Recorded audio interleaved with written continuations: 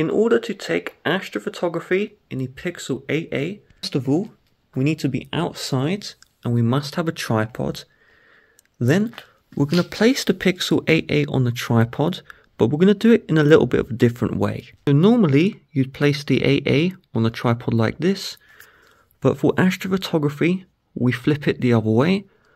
Please be careful to not put the tripod on where the buttons are. So now the Pixel is on the tripod. Push the tripod down until the Pixel 8a is facing up to the sky. So now open the camera app in your Pixel 8a and we must select the night sight mode. So we see this moon by default.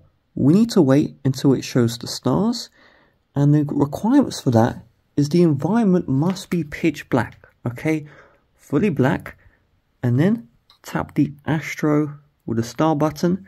So I'll just wait for it to show up again. So once we tap, it will now take astrophotography. So you can see 4 minutes. I'll show you the results. I'd recommend you set a timer. It will chime, but sometimes if the phone's on mute, it won't. So just come back in 4 minutes and patiently wait for this to finish. Okay guys, so I heard the chime. It's going to create a time-lapse video of the Astro and then a picture.